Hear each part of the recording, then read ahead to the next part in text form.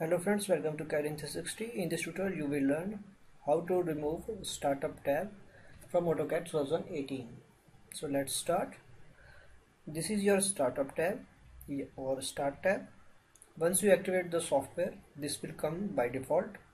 So if you want to remove this, then you have to use start mode command, then press enter. Next, specify the value 0 to turn off and specify value 1 to turn on.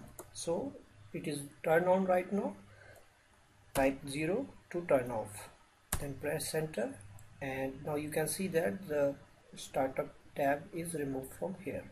Okay, so friends, that's all for this video. If you like this video, then please subscribe for more tutorials. Thank you.